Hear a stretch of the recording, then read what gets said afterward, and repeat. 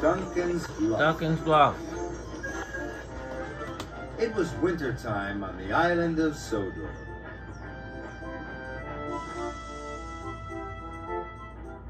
Duncan was busy puffing through the white mountains and the frosty forests. Grandma. Grandpa. He was proud to be a narrow gauge engine. Dad, Mommy, Daddy, Ball.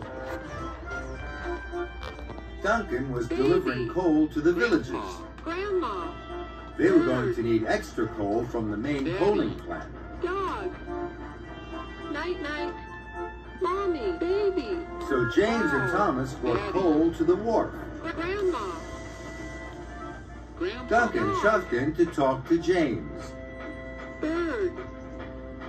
Mommy. You were a long time getting here, teased Duncan. You're lucky I came at all, wheezed James crossly. I've got an important job to do later. I'm taking some children to a concert. Oh, is doing 2 jobs in one day too hard for you? Duncan shuffled cheekily. Ha, snorted James. I can do more jobs in one day than you can. I'm really useful. This made Duncan cross. How about a wee contest, chuffed Duncan. I bet I can take more coal to the villages faster than you can deliver it. All right, puffed James. You're on. I'll show you who's fastest, chuffed Duncan. But Duncan was worried. James was big and strong. I hope I can be as fast as James, he puffed nervously. So Duncan delivered all his coal as fast as he could. Must be James. Must be James, he puffed.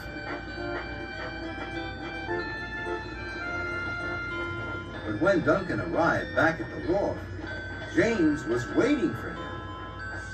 I told you mainline engines were the fastest, teased James. Duncan looked at the long line of freight cars. There was plenty of coal for the villages there, but Duncan didn't want to lose. Oh, is this all you brought? He tooted. The villagers need lots more coal than that. Then I'll bring more coal than you have ever seen, puffed James. James raced back to the coaling plant. And Duncan delivered the coal to the villagers. Now all the villages had plenty of coal. Duncan puffed back to the wharf. But when Duncan arrived at the wharf, there were still lots more coal cars waiting. So Duncan decided to play a trick. I'll hide the coal cars before James gets back, he puffed. Mommy, baby. Dog. Soon, all the cars were hidden. Grandma. Now, James will think I've delivered all the coal. Duncan chuffed cheerfully. James had collected lots more freight cars from the coaling plant. He was puffing harder than he had ever puffed before, and he was using lots of coal. Grandma. Grandpa. At last, James arrived at the wharf. There was Duncan. You still haven't brought enough coal, teased Duncan. I thought you were supposed to be really useful. I'll soon be back with so much coal, puffed James.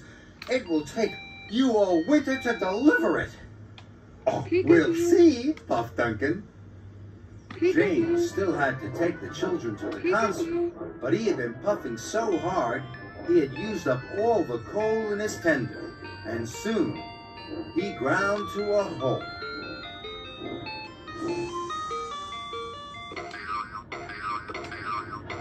That evening, the narrow gauge controller came to see Duncan. James is stuck.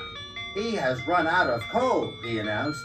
Now he won't be able to take the children to the concert. Duncan felt terrible. He thought about all the coal cars he had hidden. He thought about James, and then he thought about the children. I have to tell you about the hidden coal cars, he wished. Night, night.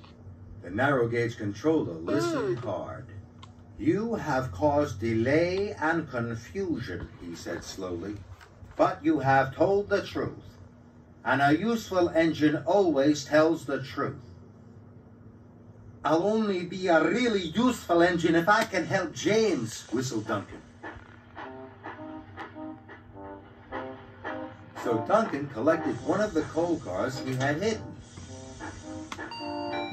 Peekaboo. Snow started to fall. Duncan rattled along the icy tracks until at last Duncan found James. What are you doing here? Snorted James. I played a trick on you, chuffed Duncan. I didn't take all the coal to the villagers. I hid it from you. You are the fastest and a really useful engine, Duncan added. But James told Duncan that he was a really useful engine too. You brought the coal to me so quickly, I will still be able to take the children to the concert, he puffed. Thank you, Duncan. The coal was quickly loaded into James's tender. Soon his fire was roaring, and his boiler was as warm as toast. He steamed off to collect the children. Duncan felt happy. James is a really useful engine, puffed Duncan. But then, so am I. And he chuffed happily away to deliver more coal to the snowy villages.